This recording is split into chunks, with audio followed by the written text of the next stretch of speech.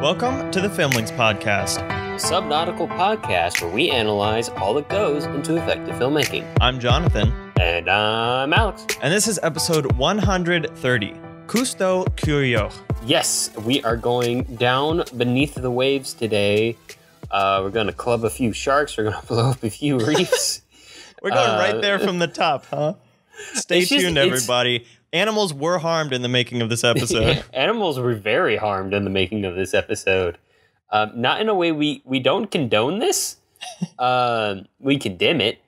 But yeah. And Jacques Cousteau definitely grew over time. He was kind of like at the cutting edge of kind of developing a lot of marine biology and studies under the waters, and kind of eventually became one of the guys who's like helping to like essentially explain or develop this way in which we treat animals today, in which we want to, we don't treat them like shit anymore, or we try not to treat them like poop anymore. But unfortunately, we say chum. Yeah, unfortunately, there's they're definitely part of that generation of people who it feels like they should have known better. But they definitely just went around kind of treating the world like crap, I guess. I don't know. A lot of power went to a lot of people who didn't have power before over the course of the 20th century. And that kind of has a lot of crazy effects that we kind of take for granted today, because now we know how to manage a lot of our effects on the world around us. But anyway. And it's interesting to put that in context of like Jacques Cousteau and how he fits into the kind of evolution of ecology and this kind of stuff, because he was, sort of a scientist, but mostly like an entertainer. And we'll talk about how all that comes into play. Yeah. And a lot of this episode, I feel like, is going to be mostly documentary about his life and other stuff. In fact, our bio is huge today, which I'm about to dive into. And trust me when I say I cut it down as much as I could. His life is just a list of crazy stuff he did, crazy places he went, all the awards and programs and organizations he was a part of or founded, or was awarded over the course of his life. It's absolutely mind-boggling how much happened. We're going to try to not even get into his personal life, which is a whole other if you want to unlock his personal life, it's actually probably best addressed in The Life Aquatic.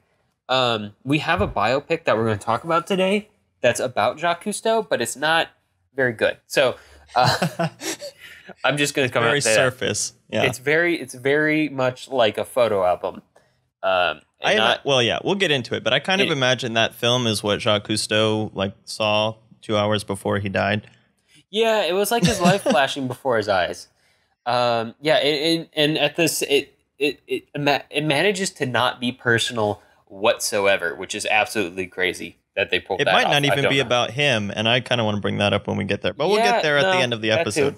Yeah, it's kind of framed around his kid. Anyway, so Jacques Cousteau was born in 1910 in Saint-André-de-Cubzac. I don't freaking know how to say that. It's been a while since we butchered a language on the show. But French, it's your turn today. It's a commune in southwestern France that he was born in. It now has like a street named the Rue des Commandants Cousteau because he was born there.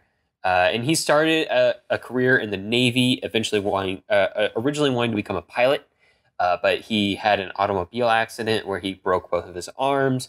And if you're not familiar with what it takes to be a pilot, you basically have to be like a perfect specimen to be like a military pilot, and broken arms kind of disqualifies you. But after that, he refocused his passion on the ocean. And in fact, you actually hear in some of his documentaries and some of his interviews where he often talks about the experience of scuba diving as being as one of flying, one of weightlessness. And you can definitely see how those two passions of his are connected. Mm-hmm. He did serve as a French intelligence officer in the 30s and 40s, and began experimenting very early on in his military career with underwater exploration, starting in 1936, where he started diving, or free diving, basically, because scuba diving wasn't a thing, with something called Furnace goggles, which you would think, oh, that's just goggles. It's not. It's really, it looks like a gas mask for your face. And it's like the earliest form of underwater explorative goggles that eventually became the goggles that we know today.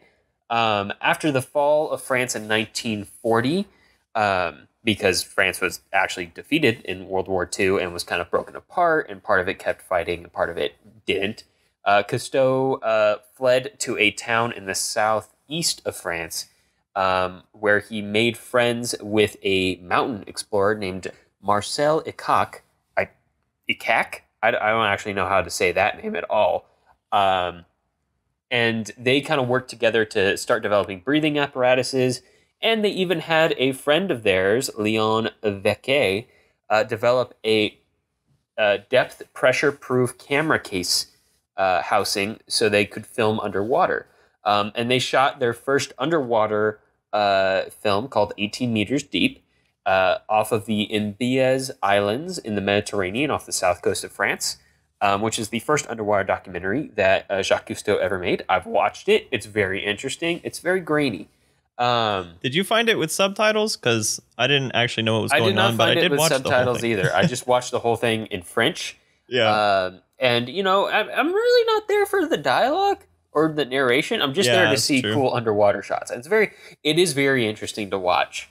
In 1943, they made a movie called Épave, or Shipwrecks, which is actually featured in the biopic later on and is also widely available on YouTube and Vimeo, where they used their prototype of the aqua lung, which is something that was designed by both Jacques Cousteau and his later collaborator, whose name escapes me at the moment, Louis Mallet. That's it.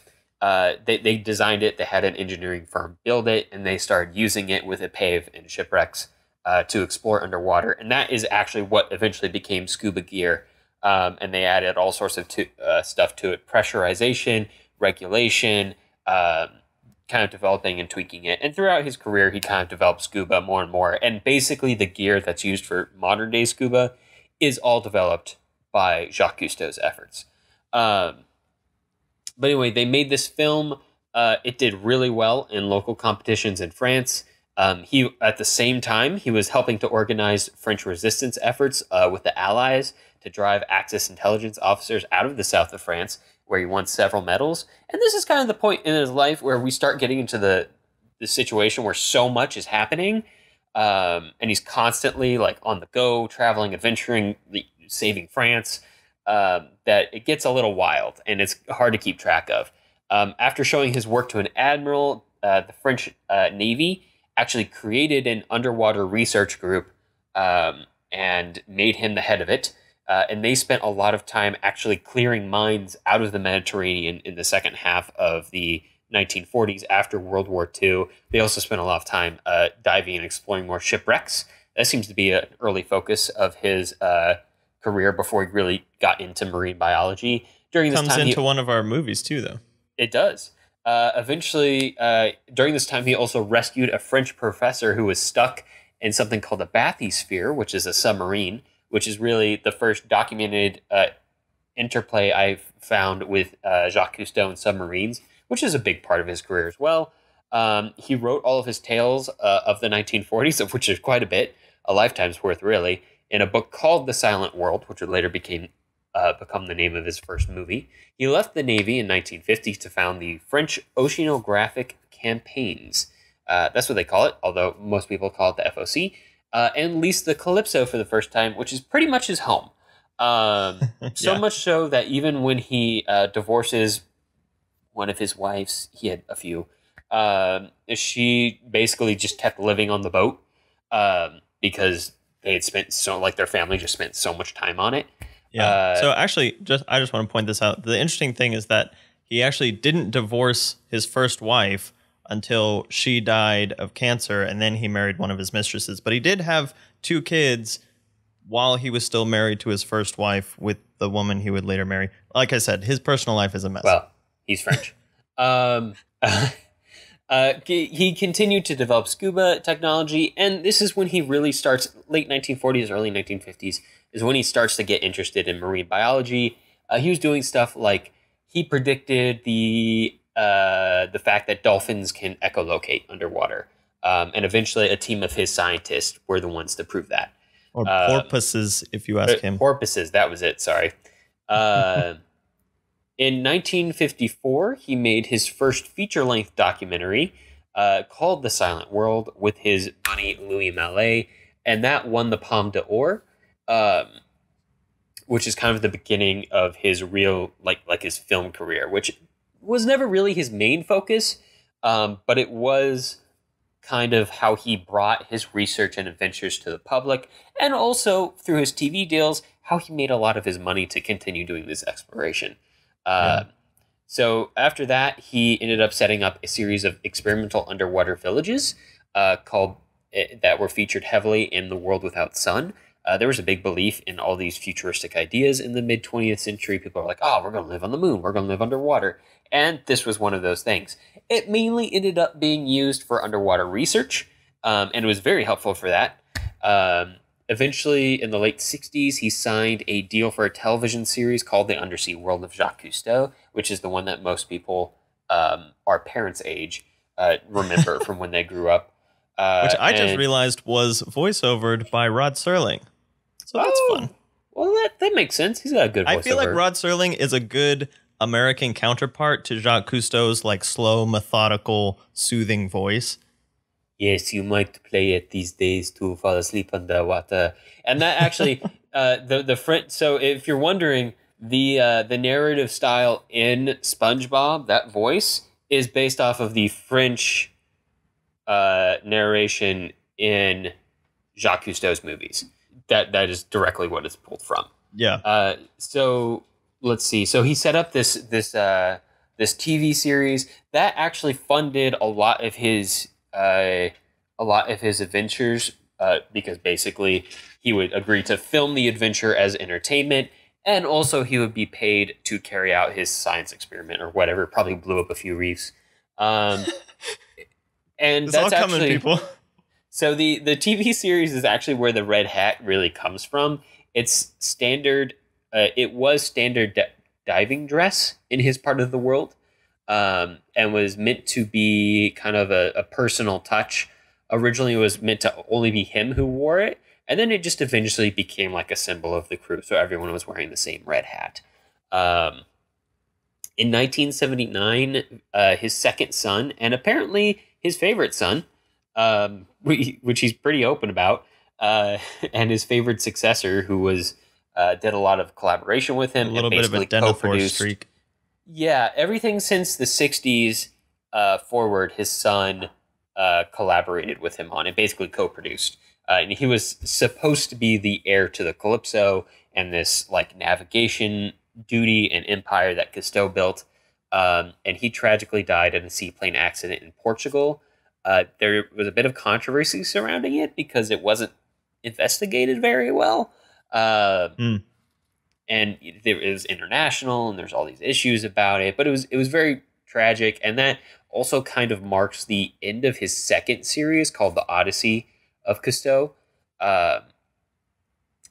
So after that, he still makes a few things, but not nearly as much. And in his old age, he starts to get a little crazy. So at a certain point, there's a quote I found of him where he's worried about overpopulation, which is legitimate from an ecological standpoint. But he's like, at this point, we need to have 350,000 people die a day. It's like this big rambly quote. And he's like, I really don't want to have to say this, but more people need to die. And I'm like, ooh, this is not great. Yeah. But anyway, in 1996, the Calypso itself was accidentally rammed and sunk in a port in Singapore. It was later refloated. And I believe is still afloat to these days, although I think someone's trying to turn it into a museum. Yeah, I think its adventuring days are done. It seems like something destined for a museum. Yeah. And Cousteau himself passed away from a heart attack at the age of 87 in Paris. And here's a little bonus for you. The little yellow submarine that you hear about in the Beatles and other places, yeah, that's literally just Cousteau's submarine. And when they're talking about, in the song, the diving saucer, yes. And there's another image of another Cousteau submarine that looks even more like the one featured on the Beatles album. And when they talk about we all live in a yellow submarine, they're talking about his underwater villages. So, yeah, very much in the 60s culture. He wasn't super preoccupied with 60s culture himself, it seems, but he did have an influence on it, and he was connected to the world around him, even though he didn't spend a lot of time interacting with culture itself, so much as just exploring the natural world that existed in the mid-20th century. So that was kind of a good sweeping look at his life, although I'm sure there was a lot more that happened. I was kind of cherry picking from a big list of things he did. But without further ado, Jonathan, what movies are we actually talking about from Jacques Cousteau? And then I think we have one that's just about Jacques Cousteau. Yeah. So we're looking at The Silent World from 1956, which, as Alex said, was his first feature-length documentary, directed by Jacques Cousteau and his collaborator at the time, Louis Malle. And that film won the Palme d'Or, and it's actually the only documentary to win the Palme d'Or for a long time until 2004, when Michael Moore took it for Fahrenheit 9/11. And then we'll be looking at World Without Sun from 1964, directed by Jacques Cousteau himself. And the last film we'll be looking at is Voyage to the Edge of the World from 1976. And that was directed by Jacques Cousteau, Philippe Cousteau, and Marshall Flom. And that is kind of a very broad look where they go to the Antarctic. And then the final film we'll be watching today is The Odyssey, or L'Odyssey, from 2016, directed by Jérôme Salle. And that is a biopic from Europe about his life, just kind of in, as Alex has already alluded, like very broad strokes. All right, Jonathan, let's kick it off with The Silent World from 1956. Jason, take it away. The Silent World from 1956. Filmed over 2 years, The Silent World documents the travels of Cousteau and his team of divers as they travel the Mediterranean Sea, the Persian Gulf, the Red Sea, and the Indian Ocean aboard the Calypso. Along the way, they use revolutionary filming techniques to document lobster fishing, the dangers of the bends, marine reefs, pods of whales, dolphins, and more. Alex, okay, Jonathan. A ride on a sea turtle can be a lot of fun. I don't know why. I keep thinking about that line over and over again. It is a lot of fun. I'm sure it is. I'm sure the turtle doesn't like it. There was so much riding of turtles. The sea turtles, the land turtles, all the turtles. So here's the thing with this movie. It's definitely not what I would call good scientific research. It's really good exploration and adventure. You can tell that the rules... I mean, it's not even like they're breaking the rules, because the rules just didn't exist. Rules. Yeah. They're kind of out there sort of pushing to establish them. And even though they don't even realize it. They established them by doing them wrong, basically. By doing them wrong, yes. This is very true. But in that process, I think that's one of the most interesting things here. There's a real sense of the unknown here. Like, yeah, there's almost... It feels like at times like they're trying to pass it off like this is what we always do out here on the ocean. And I'm like, sure, maybe that's what you always do, but this is all definitely new. You're really breaking new ground here. This is a lot of pioneering. There's this true sense of adventure, and is really captivating to watch. And I can totally see how this movie helps kind of inspire a generation of marine biologists. Yeah. Now, of course, we do have to mention there's a lot of not good stuff in this. Let's just go down the laundry list, okay, Alex? There's a laundry list. We'll start with the biggest one because it's kind of like a series of events. So they follow a pod of whales.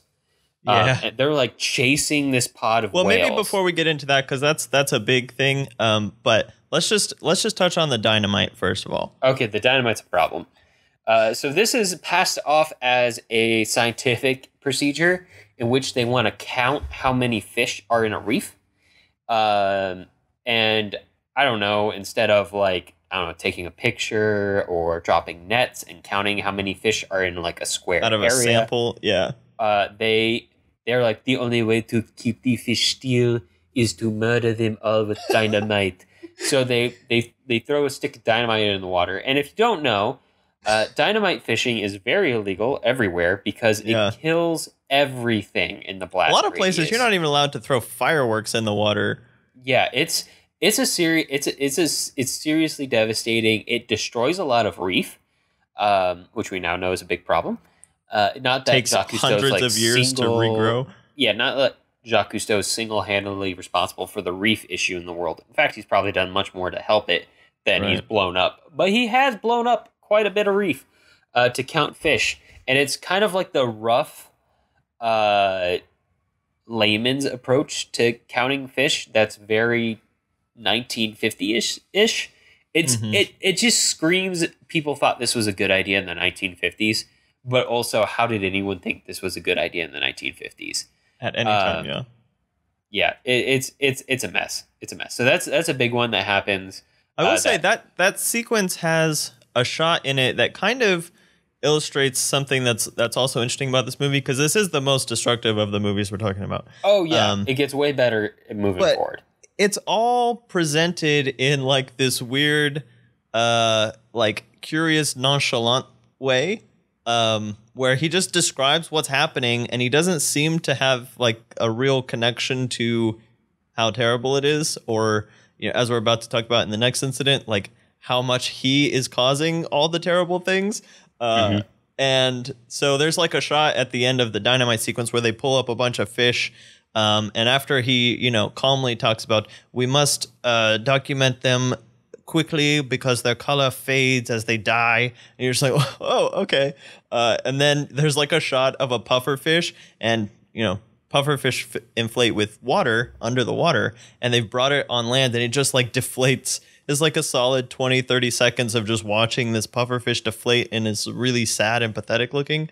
And we just watch it. We just watch it deflate. Yep. It's real sad. There's definitely like this fascination there in the way this documentary is made and cut and what they choose to show. But there's also, it's almost a naivete. Yeah, there's a lot of like, it feels like children running around with dynamite. I was gonna say in a lot of ways. It's almost like a group of frat boys went out and just like wreaked havoc, but also kind that's of 100% what it is. It's like a bunch of freewheeling French guys, most of whom have served in the military at some point. Yeah, just kind of running off and doing their thing. With absolutely no concern at this point with what their effect on the world is. Yeah, no accountability or supervision at this point, because this is the very beginning. Yeah, eventually now they become aware of themselves, and in the future films, they're much more scientific, they're much less destructive. But we do have to talk about the whale and shark incident. The whale, yeah, the whales. So they at a certain point they catch sight of a pod of whales. It's really cool to watch that. First of all, it is. But they chase the whales, and at some point they end up running over a baby whale, which is 100% their fault. Like, it's not like, oops, the whale decided to go under us. No, you're chasing the whales. Right. So they run over the baby whale, and so remind me, Jonathan, do they decide to put the whale out of its misery? I think that's something they do. So the propellers chop up the whale. We watch it flounder around. It can't get back to the pod. Then they harpoon it and shoot it in the head to take it out of its misery. Put it out of its misery after they ran it over. And he talks about it like it's such a sad event. Like he didn't just run over this baby whale himself. Yeah, they really try to pass it off like they didn't cause this thing to happen. And they're not guilty about it at all. We just watched it happen, though. And of course, so you've just killed a very large animal in the water. And what do you think happens? Sharks show up. And then they go into this segment where they talk about how the natural enemy of the sea explorer is the shark. We have an unbound hatred for them. Yep. They then proceed to hook all of the sharks that they can out of the water, throw them onto the deck of the boat, and then they just take hammers and beat the sharks to death. It is one of the most shocking, reprehensible, crazy things I've ever seen. It's absolutely absurd.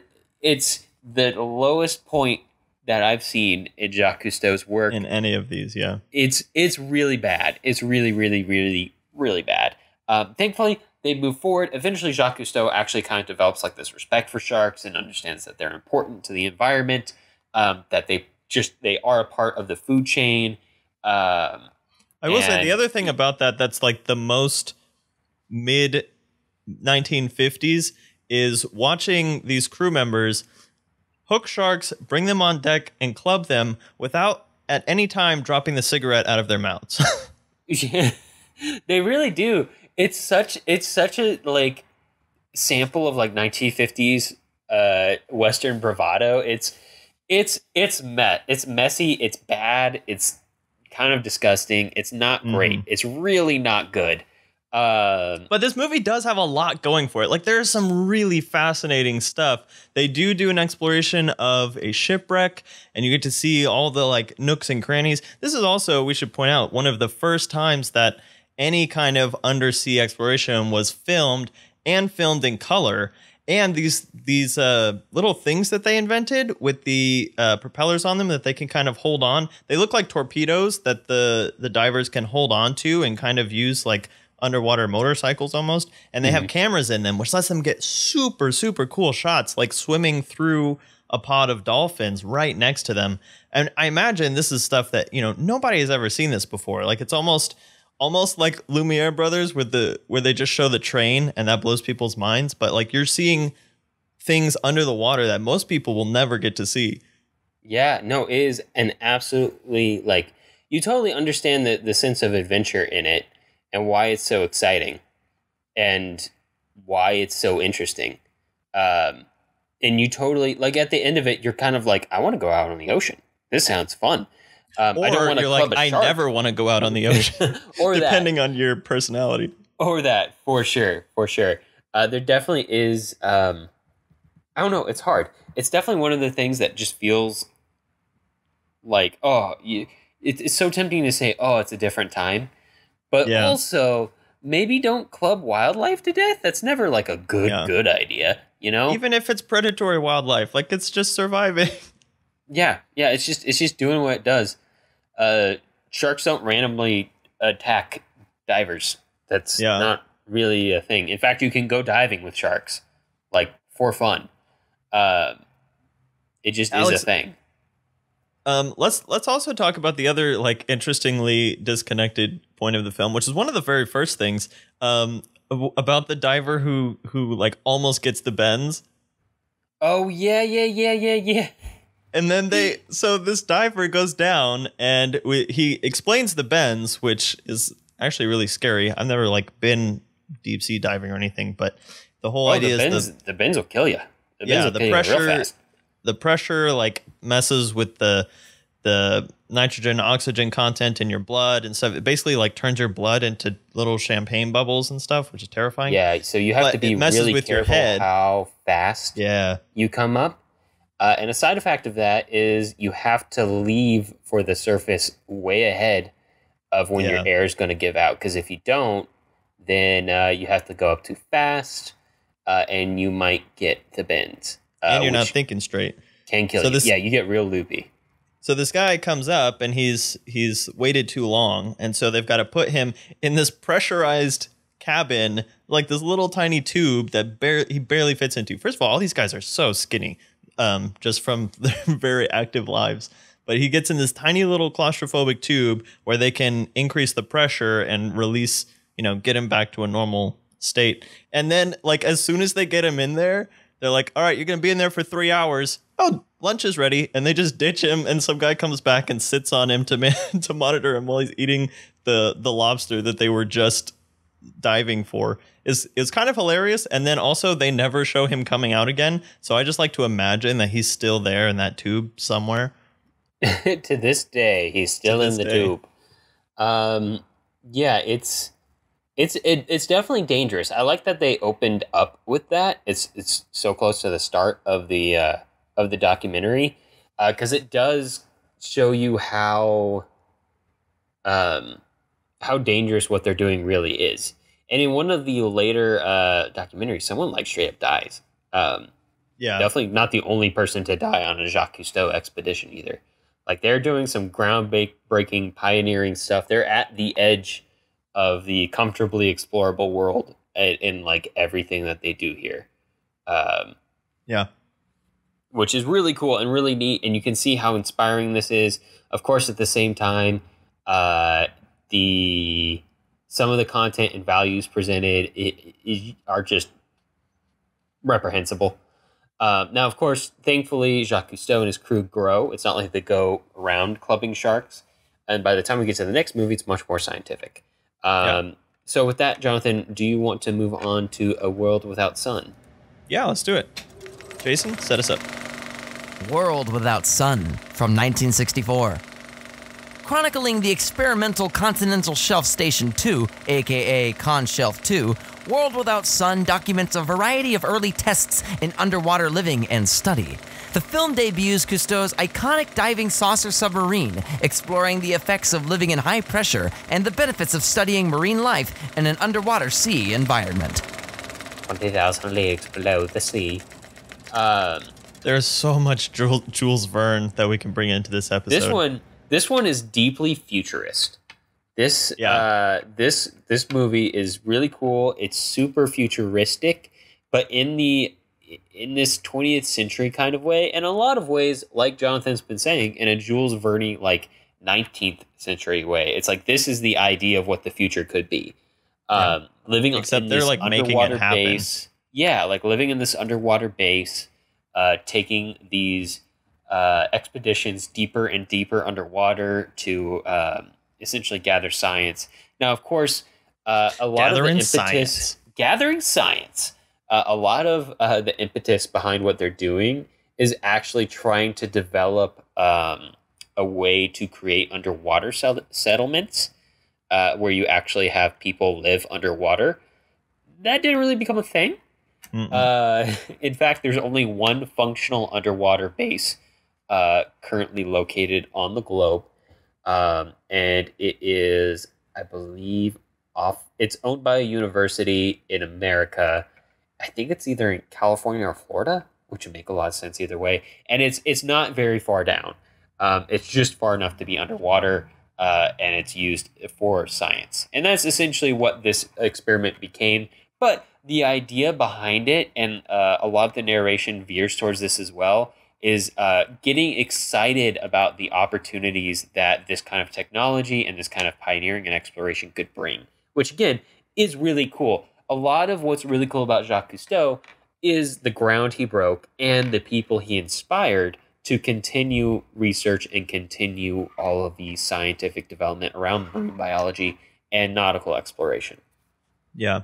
Although I do kind of want to point out that, especially in this film, you kind of get a sense that there's so much more focus on the methods than the results. And that might just be because it's for a really like broad audience. They're trying to make it appeal to people and stuff like that. But one of the things that I kind of took away after the film is there's a lot of kind of explanation of how there's basically 3 different levels, and they draw a handy little map at the beginning. There's the yellow base at the top. There's one a few meters further down that's like a high pressure cabin where basically like 2 guys can barely like move and sleep and eat and stuff. And so they use that as an experiment to see how they can deal underwater, how they are like in pressure, what kind of like air mixture they have to do to keep them, breathing right and all that kind of stuff. And then a little further down, they have some shark cages where they can do experiments and stuff. But in the high pressure cabin, they talk a lot about, they're going down there, they're going to live like that. They, the helium that they induced into the air makes their voices all high, which was a fun kind of bit and stuff. But we never come back to it and say what we discovered was that, we can live down there, or it's actually a really bad idea to do that. Here's what happened to the guys, blah, blah, blah. There's just none of that. It's just like, here's how we're testing this. and then we kind of move on to other things. So I think it's interesting and just kind of reveals some of what the focus of these movies are, is just presenting a lot of different things. Like we're coming up with a lot of ideas, which is cool, but it's not really an instructional film, if that makes sense. No. This is very much just showing like what they're working on now, and it almost feels like a presentation to try to get more funding in a lot of ways. Yeah, does that make sense? Like it's showing what like they're working on now, deck. why it's exciting, and why we should keep doing this, which is honestly a big reason why Jacques Cousteau made these movies. Is to keep people excited about this. You know, his goal was to inspire people to continue doing this and to keep paying him to let him keep doing this as well. Which, you know, mission accomplished. And this film does introduce the Yellow Submarine, and that first sequence of the diving saucer. So yeah, this film, like Alex said, is going full futurism, and they kind of like put the whole thing in that bubble by calling their submarine the diving saucer, because it looks like a sci-fi UFO. They call the guys living down there, oh gosh, what are they called? Oceanauts instead of astronauts. So they're like leaning into this because this is the space age, all that stuff.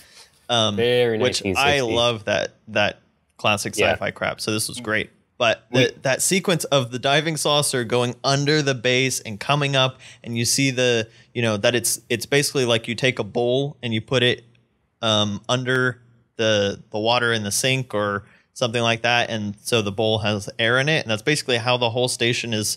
So they just leave the bottom open, and they can swim up through the bottom and swim out to the different ones. Like, that's so cool to watch. The air doesn't come out unless you tilt the bowl. Yeah. And other ideas like that, which are super cool. Sometimes we forget with the way the 60s ended, in all this pessimism and cynicism and skepticism that led into the 70s, that it started as like this very optimistic, hopeful time where we were like, oh, technology is going to make everything better. It's going to make everything great. And there's a lot of that attitude and hope and technological optimism built into this movie. Yeah. And we found this film on YouTube, and I'll have links to it in the blog post and all that. And this is the last time I'll bring this up. But again, product of its time. One of the first comments in YouTube is, there are 6 guys living in a tin can underwater, and they're all smoking. Like, this is still the era that we're living in. Which is incredibly dangerous. It's so bad. And I mean, definitely not healthy. And probably you would think that people obsessed with breathing properly in certain situations, that they would be more attentive to the effect of smoking on your lungs. Yeah. But hey, man, they did say one of the guys in the high pressure cabin, they were like, and here's whatever his name is, Michel, and he has to go down. He is a heavy smoker. He will have to give it up for 2 weeks while he's down there. I'm like, but you're still in a little cabin smoking. Like, how is that different? It's not a good look. It's very 1960s, though. A bunch of people very addicted to nicotine. Yeah. So, Alex, another thing that's interesting about this film is they're getting better. So they're learning about, not killing the fish. But in this film, they are still putting the fish in plastic baggies and shipping them to museums. They are. And they're finding Nemoing this stuff. And they have like this weird morbid scene where they've captured the fish in the little Finding Nemo bags, and they're on strings, so they're like little balloons tied to the ocean floor. They don't bring them into their research station. They just leave them out there as long as they're captured. And then they just watch these big fish come and like attack the bags. Yeah, not the barracudas, but just bigger fish trying to like eat at the fish that are stuck in the bags. And I feel like that's traumatizing for the little fish. But also they just like straight up fed one of them to an eel because they thought it would be a cool shot. Because they also have some in these little like plastic boxes and stuff like that. But I also imagine that this kind of stuff, like this diving and finding new fish and then shipping them to museums and zoos and aquariums and stuff like that. I haven't found anything specifically about this, but I imagine that kind of increased the popularity of things like aquariums and what kinds of things can be seen there. Yeah, for sure. And we still have very exotic fish located in aquariums. Probably, I mean, you can literally see the process of cataloging and discovering fish in this movie. You can see the process where they kind of have developed some techniques for capturing fish. And that was one of the advantages of having the station under the water, was that they could pull up fish and urchins and stuff like that and study them before they had kind of dried out and died by bringing them up or had taken them out of their environment. So they could study them more naturally and then release them. They don't really say that, but I'm going to say they release them afterwards. So they can...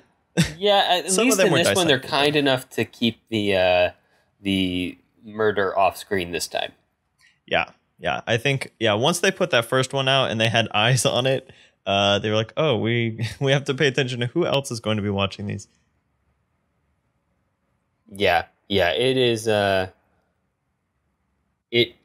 It's a really cool one. This one actually feels like they've kind of... I like that every time we come back to the Jacques Cousteau world, it feels like they've gotten better at what they do. Yeah. They've gotten a little more humane at what they do. And more scientific about it as well. Like, you can feel the growth there between this movie and the movie that came out almost 10 years before it. And that's really nice. There's no shark clubbing in this one. Good progress. No shark clubbing.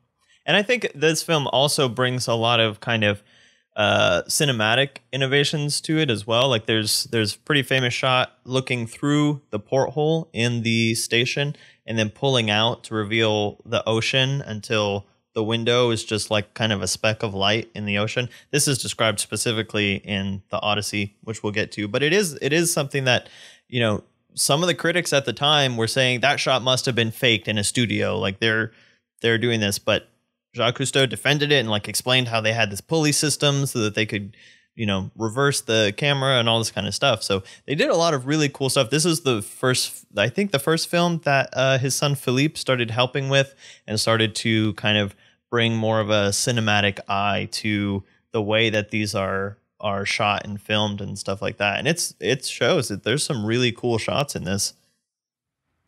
Oh yeah, for sure. I will say that the nighttime sequence kind of made me sleepy. I was watching it late, and it's just a lot of really dark cinematography. Is like Jacques Cousteau's soothing voice, but it was really cool to watch. But it does make you a little drowsy.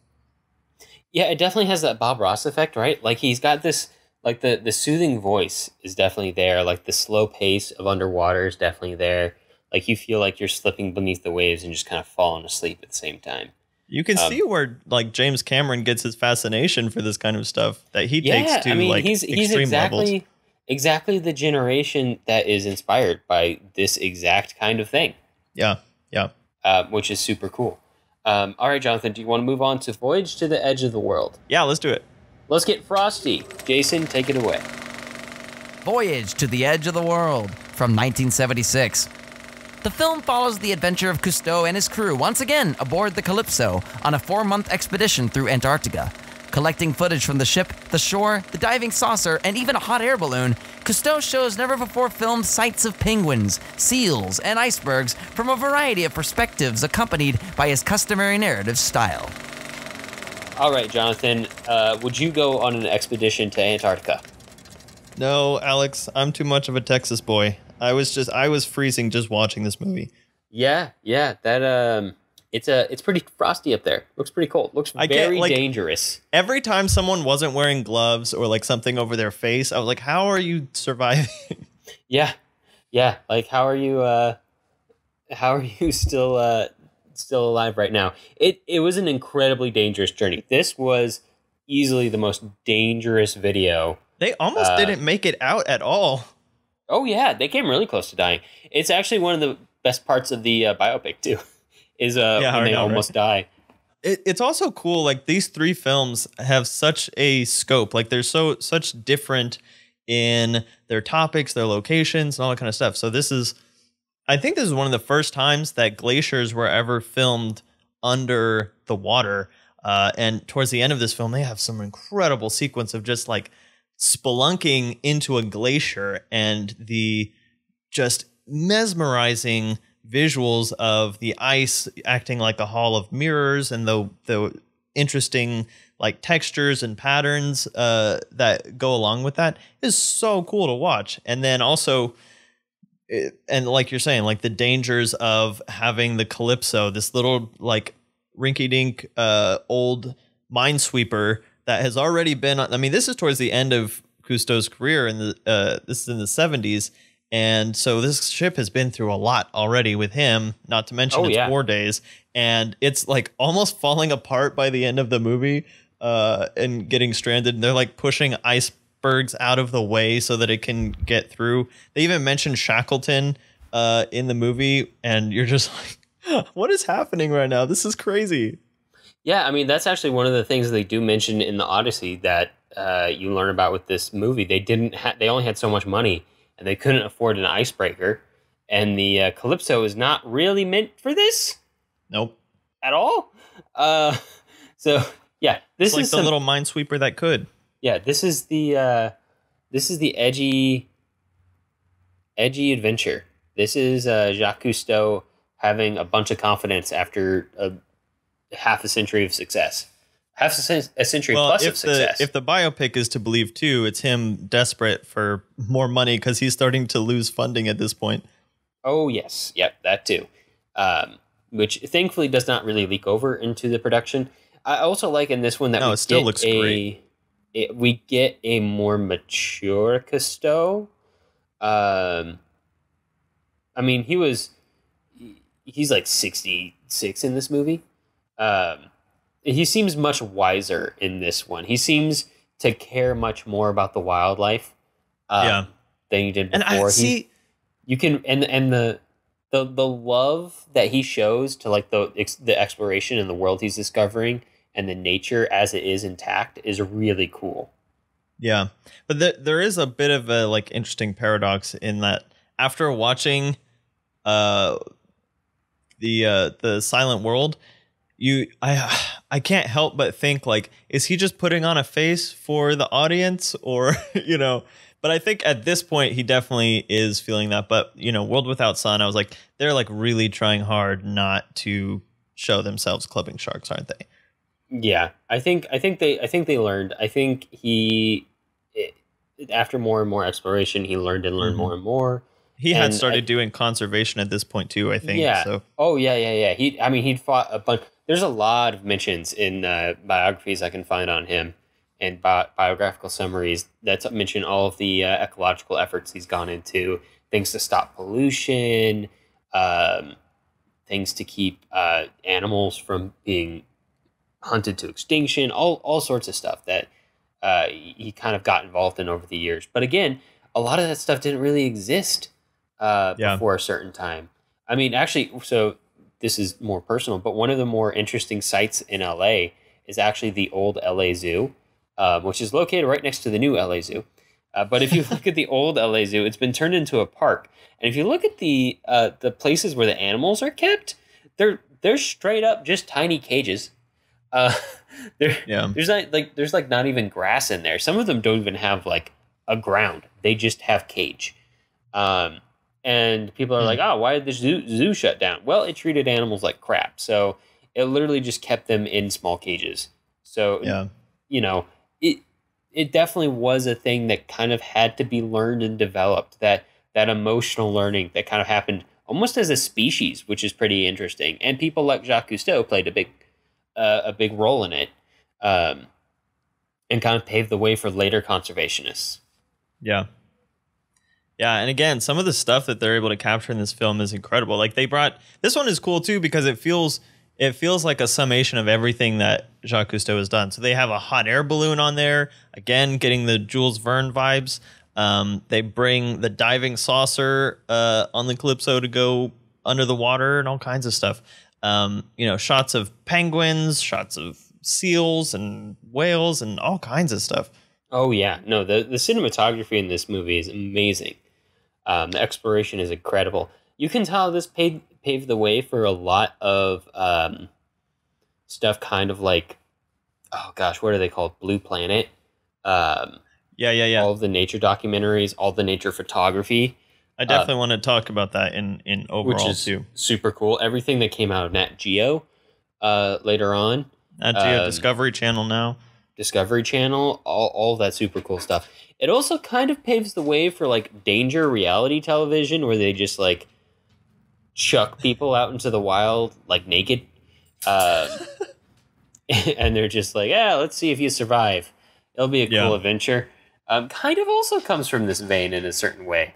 Of course, I would say Jacques Cousteau is being more careful. He definitely has more experience, but Jacques Cousteau is also just reckless enough to be interesting.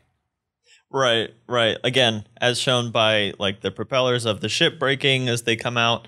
And as we should mention, one of the crew actually died on this expedition. Not like through. It doesn't seem like it's through any careless, exploring of icebergs or anything. He actually got hit by one of the propellers on their helicopter.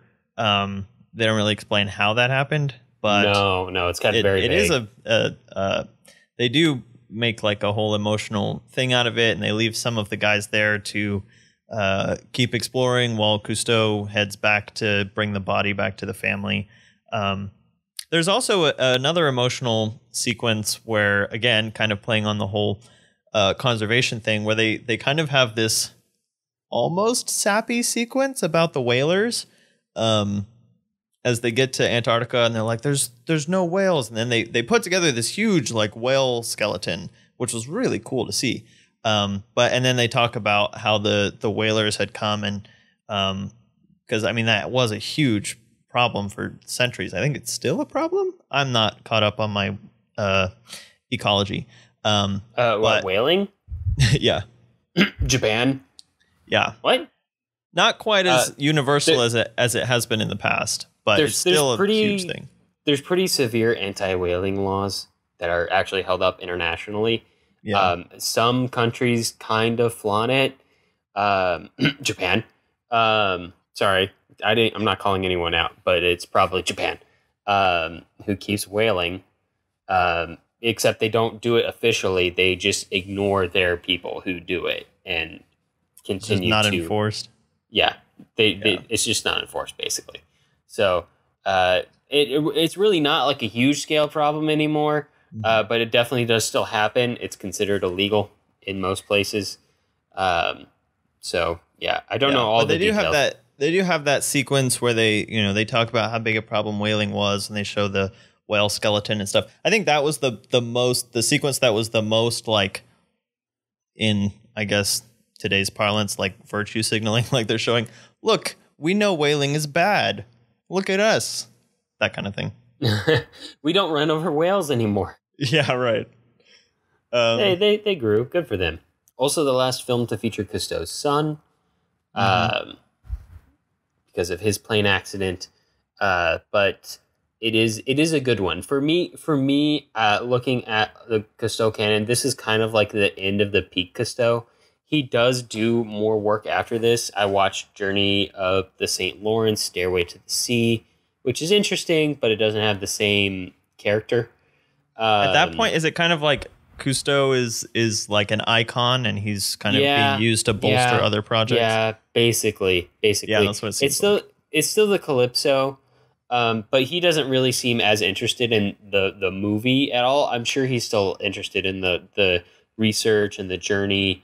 But I don't think that he just seems checked out of the production at that point, which, to be fair, he's pretty freaking old at that point. He's in his, by the time, he was in his 60s for Voyage, and by the time St. Lawrence and the sequel, which is Great Lakes Depths Unknown, I think it's called, is in his 80s. So he's pretty old. And you can only expect so much from an 80-year-old man who spent his entire life adventuring on boats and clearing out mines. It's acceptable. It's definitely a very good stretch of adventure that he's documented, and he put so much effort into the movies for the time that he did that it is it's quite impressive. It's a really cool body of work. I really recommend it. especially even if you just want something to throw on while you work. Like the TV shows are really good. Go check out the movies; they're super cool. Maybe don't watch all of Silent World if you don't want to see sharks clubbed to death. But I said, it has some really cool elements. Yeah, it's got some really cool elements too. So that's all of the Cousteau documentaries we're going to talk about for today. But let's talk about a Cousteau biopic, The Odyssey from 2016. Jason, take it away. The Odyssey from 2016. The Odyssey examines the adult life of Jacques Cousteau from the beginning of his film career and follows his rise to notoriety, contrasted against his turbulent relationship with his second son, Philippe, until Philippe's untimely death in the years following the release of their final collaboration, Voyage to the Edge of the World. All right, so Jonathan, this is technically a movie. It's more of like a highlight reel, is what it feels like. I felt that same way too. Like it doesn't really have anything to say about Jacques Cousteau. It kind of just goes through a lot of the things that happened to him. And honestly, I would almost say that it's more of a biopic of Philippe Cousteau than anything else. Like, he has a much more interesting storyline. The film is bookended with him. So we actually see Philippe Cousteau's entire life in this biopic. We start with Jacques Cousteau after he's married, has his 2 kids, after his war years, and we kind of focus on some of his adventures. But I don't think there's hardly any of Jacques Cousteau's life that we see out of Philippe's lens, except maybe some of the stuff with his wife. But we skip over a huge chunk of time of Cousteau's life through a montage of newspaper clippings in Philippe Cousteau's dorm room at his boarding school. And he's like hanging up all the things that his dad is doing. And so we skip over like Silent World years, the World Without Sun years. I think the only movie we really see the production of is we see a Pave, we see like the really early stuff, and then we see Voyage to the Edge of the World. Yeah, that's where the focus of the film kind of comes to, and then it's kind of a process of getting there, and we mostly see sort of Jacques Cousteau as a figure getting deals and that kind of stuff. Building an empire, and then like just kind of seasoned with all of his personal troubles with his wife and stuff like that as that's happening. But there's not enough focus on like his film work. There's not really enough focus on his personal life.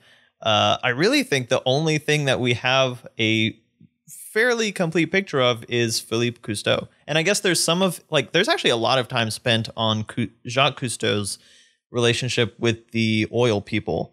That's actually like a huge part of the They spent a long time on that. Yeah. I almost feel like the more interesting half of Jacques Cousteau's life is everything that comes before it.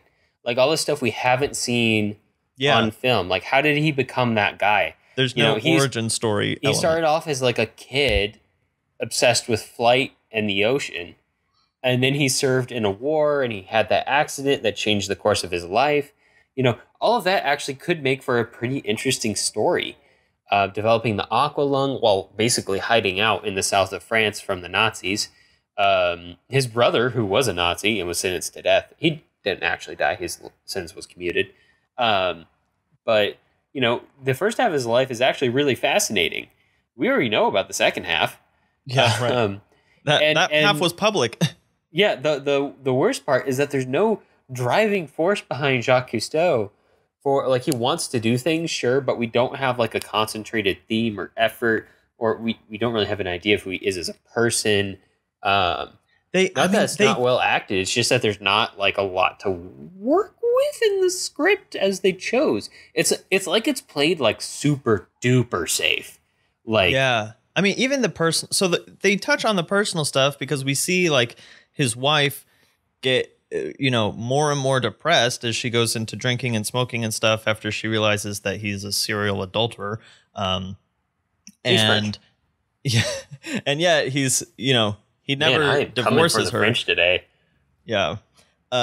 And so we see that, and yet it's never like fully condemned within the movie. Like every time Jacques Cousteau talks about it, he's like, yeah, this is just how I live. Like they don't really talk about any of that. We just see the effect of it on his wife. And it's kind of contrasted with Philippe Cousteau, who it's kind of shown has a pretty solid relationship throughout his life. I didn't look up to see how accurate that is. That might have been whitewashed towards a the bit. end, it got a little rough. He tried to start a resort in Florida using the Cousteau name, and his father was not happy about that. So there was. I think that was the other one. I think that was Jean-Michel. Oh, sorry. There you go. It's that one. Jean-Michel is the one who's presented in this film as like the stiff business son, who I think he's the older one. Yeah, he's the first son, not the preferred son, who's not dad's favorite. Yeah, he's so upfront about that. He's so insultingly rude. He's so French. But it does seem like the first son is like is almost more sympathetic to the dad than Philippe was, because Philippe is always upset about his dad wandering around, like philandering, losing money, all this kind of stuff. Whereas the other son is like, I'm going to help, fund underwater housing and stuff like that, which is all the stuff that his dad was doing. But his dad's like, oh, yeah, that's cool. Yeah. And then that kind of fails. And so then he just becomes part of the Calypso crew. Yep. Yeah. It's his personal life was not great. Yeah. That's basically the gist of what I got from this. That's kind of how the movie is. And then but like I said, like it starts with Philippe as a little boy, and it ends with Philippe's death. It actually starts with Philippe's death too, but it has no excuse to be this freaking boring. And it's not like it's badly produced. Like we've talked about bad movies, but this is just like a really bland. It's so it's bland. It's wheat bread. It's I will say it helps to kind of frame his life. So as an academic watch, it's interesting. I think it hits a lot of points that actually happened. The film starts with a thing that it has to, which I think even Life Aquatic does, with like a statement of this film was produced with zero input from the Cousteau Society and no support from them. So they put that disclaimer at the beginning. But then I think, it especially after watching Cousteau's films and kind of learning some about him, it's interesting to see all that in like a timeline, and you kind of get a point of references for various things that happened in his life. But as a film, it doesn't have a driver. It doesn't really have an arc. It's missing like an extra layer that would make it a good movie. Yeah, there's no real interest generated here. It's very blah. Very blah. It's one of the symptoms that I think kind of happens a lot with these, because this is, I didn't look it up, but I'm 100% sure this is a grant film. This is a European grant film. And it's kind of one of the problems that plagues those every once in a while, where they don't have a driving force. Like it's such a free production style that there's almost no pressure to make it interesting. Like they don't have to fight for anything. They already have the money. They can just make it.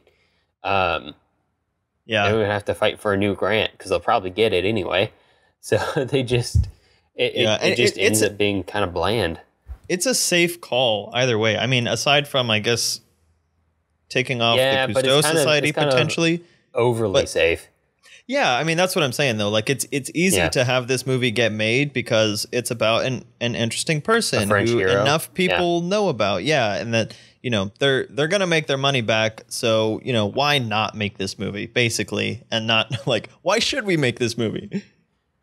I wish they had just tried something interesting.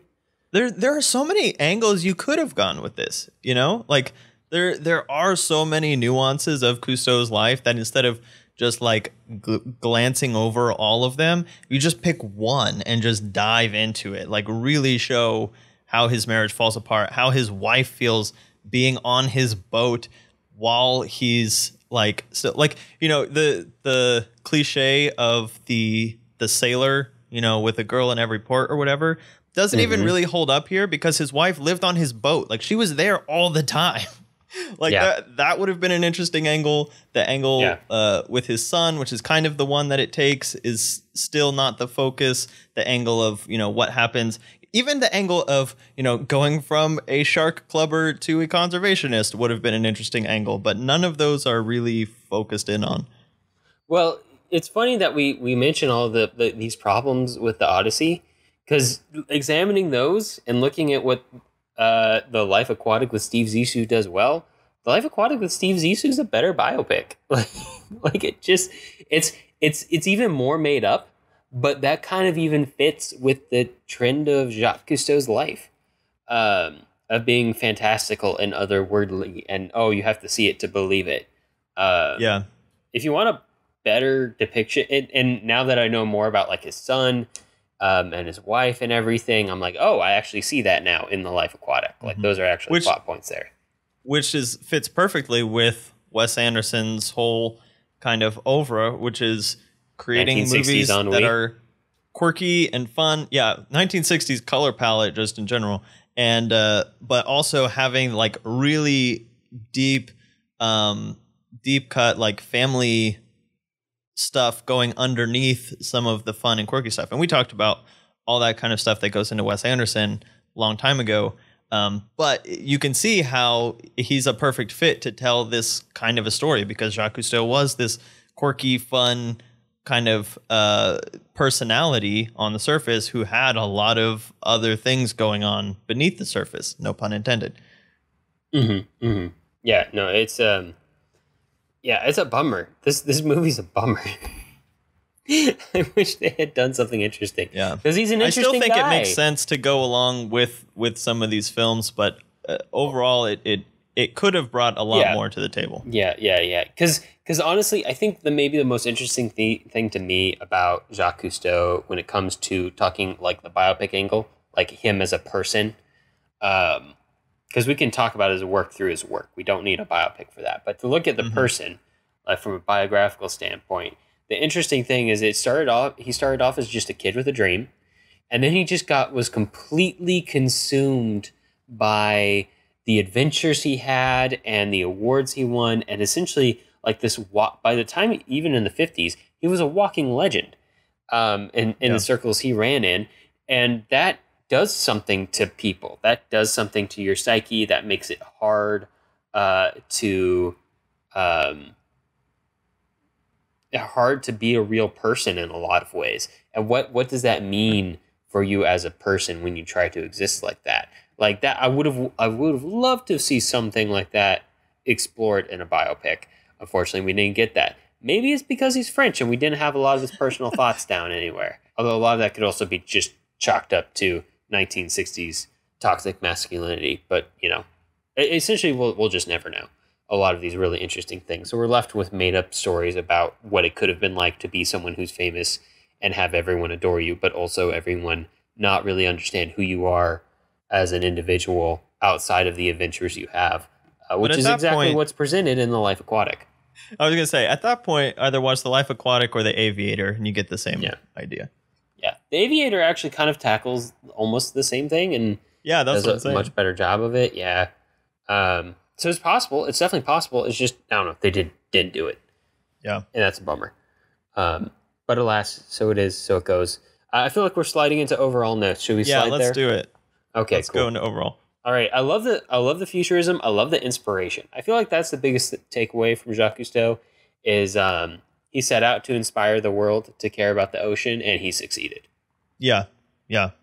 And even just like the way that he talks about things, and this is actually something that they kind of touch on in the Odyssey too, is like at the very beginning when his captain goes up to explain what they were trying to do with 18 meters deep, and he kind of stutters, and then Jacques Cousteau steps up and he explains it really eloquently and with a lot of poetry in the language and stuff like that. And that is really one of the things that makes his film so unique and I think this is again one of those things that kind of goes hand in hand with the way that like Rod Serling would write for The Twilight Zone and stuff like that, but just presenting it in this very like poetic and interesting way of besides just showing it, but explaining it, making you feel it and putting it in a bigger scope. Like even just calling them oceanauts immediately makes you think of what you're watching in like this really grand kind of a way.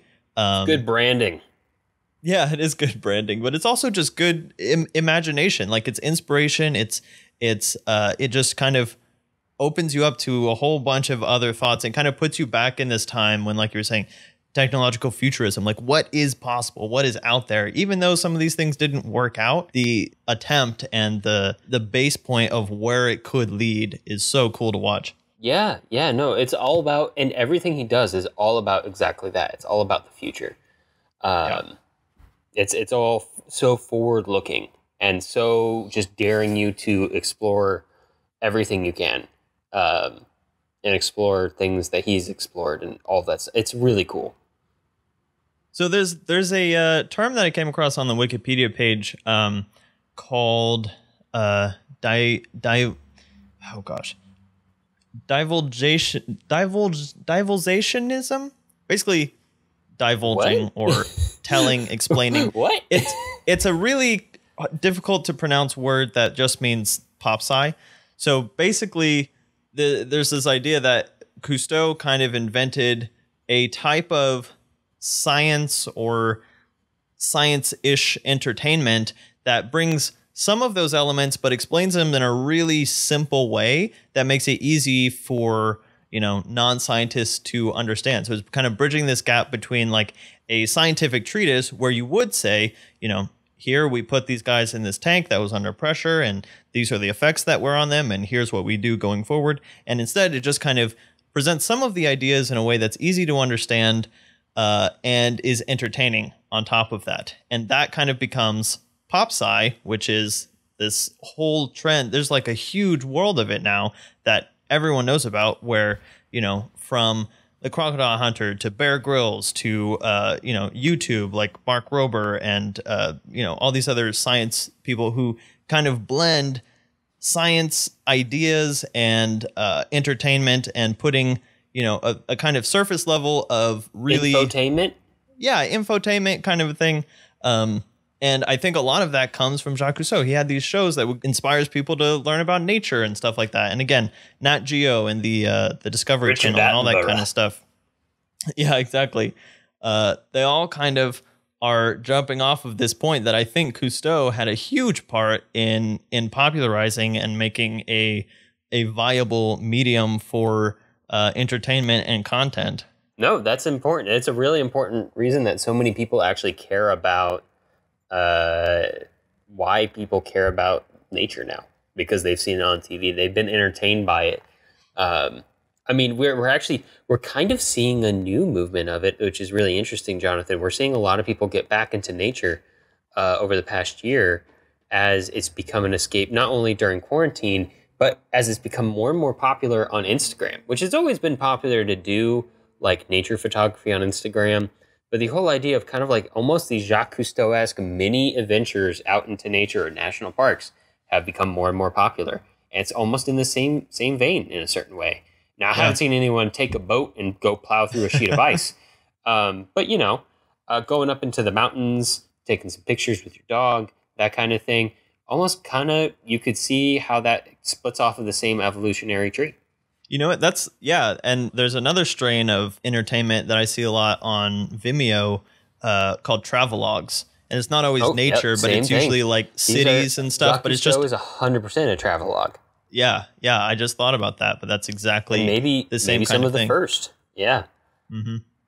And also, like from a documentary format perspective, I think it's really interesting having Jacques Cousteau as like this persona who grounds the whole thing. So it's not just a movie about, so kind of like in his TV shows where he has Rod Serling do the narration and stuff, having Jacques Cousteau be the one making the film and telling you about the film is really cool. And it's makes the whole thing kind of more personal. So you can see like where his head is at when he's talking about them clubbing sharks or when he's talking about the majesty of Antarctica and all that kind of stuff.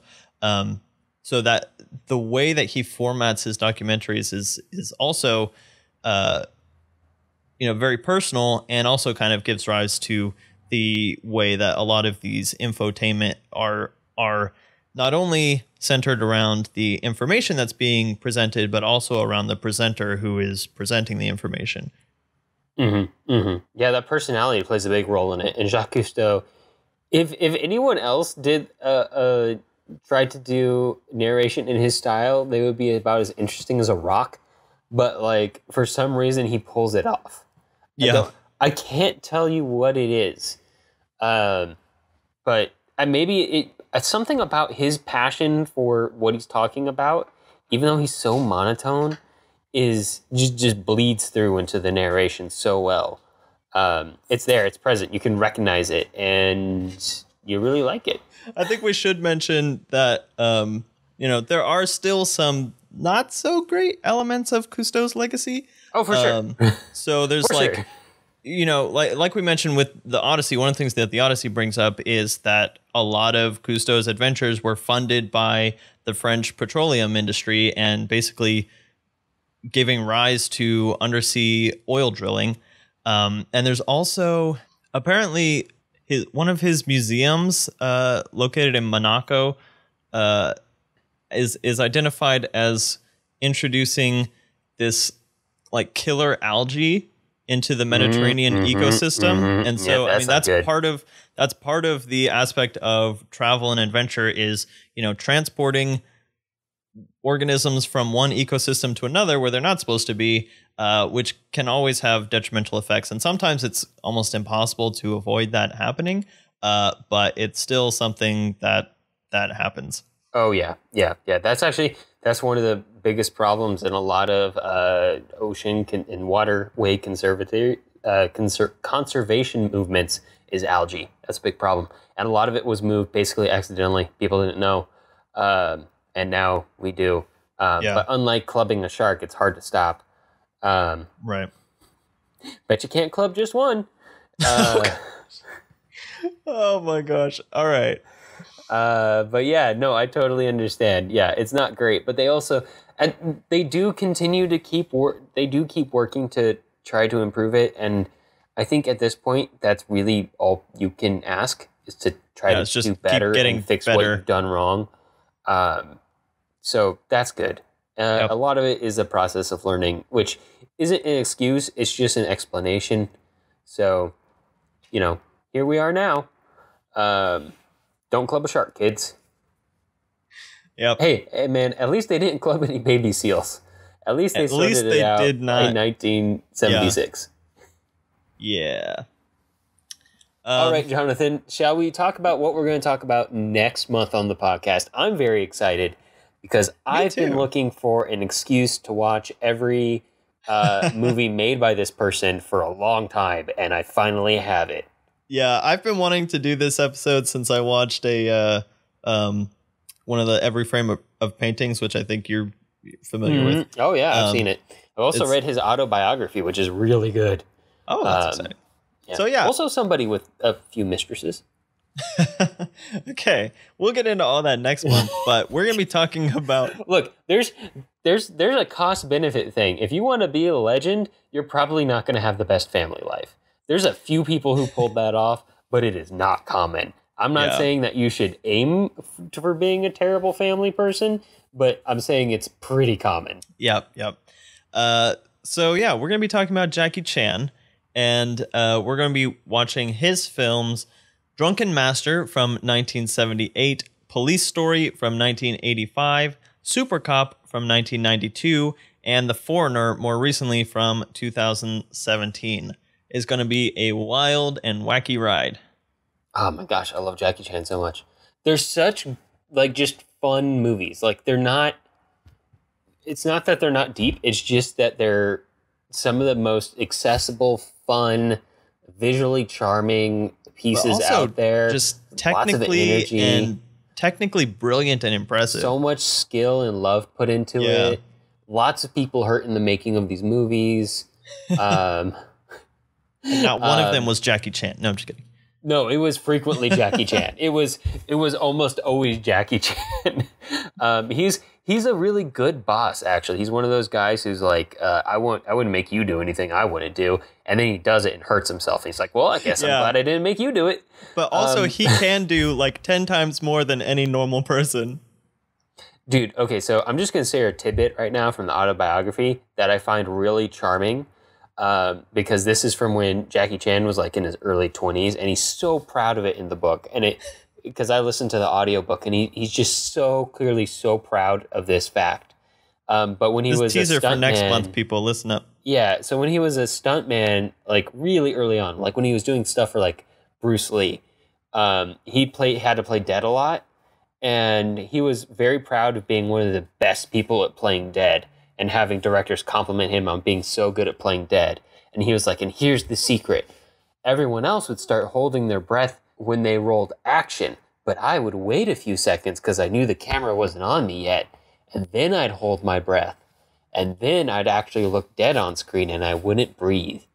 And it's kind of a tiny thing, but like to hear this like 60, 70 something year old man be so proud of this is so charming. Like he's so, and that's just kind of like a sample of how proud he is of his craft and all the things he accomplishes. Like he puts a lot of love in it. He's super passionate about it, and it shows in everything he does.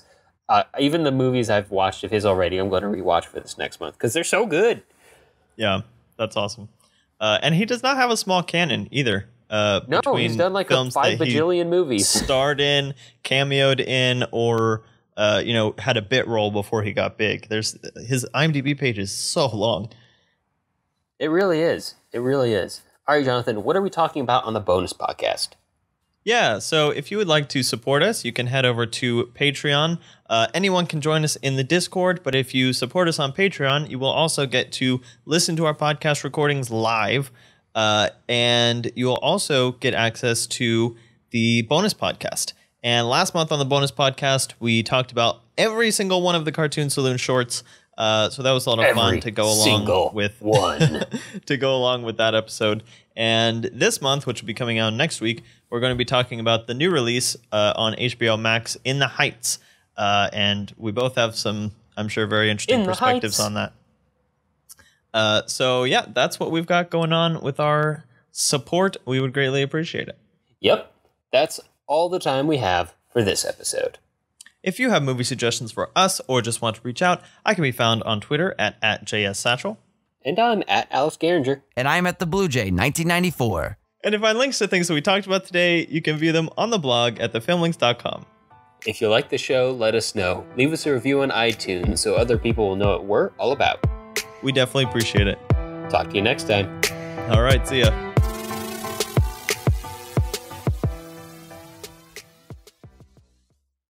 And from an American perspective, like, accents are always just make it a little more interesting, for good or bad. Oh, yes, the French accent. Oh, I have 16 mistresses. I think we should also... emotionally unavailable. I am rude to foreigners. Oh, gosh. All right, well, I there spit goes on your our pronunciation. Whole... I don't know if we had any French audience, but I don't know if we will don't now. They're gone.